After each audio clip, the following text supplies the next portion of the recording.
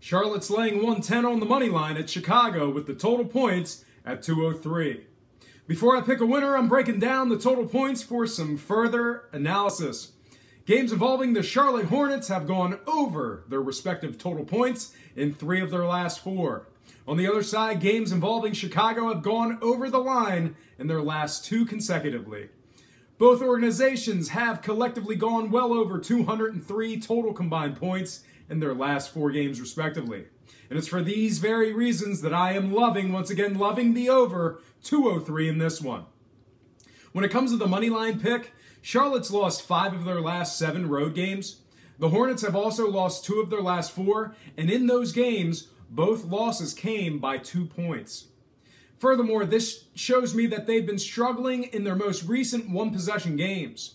On the other side, Chicago's posted great numbers as the underdog or pick'em on the spread, and what do you know, we got ourselves a straight-up pick'em contest. That helps us in our outright pick, and it's for these very reasons I am once again loving the Chicago Bulls winning in an upset for some money line cash. All told, I'm taking Chicago to win this one outright with the over 203. Final on this one, 105-103 Chicago.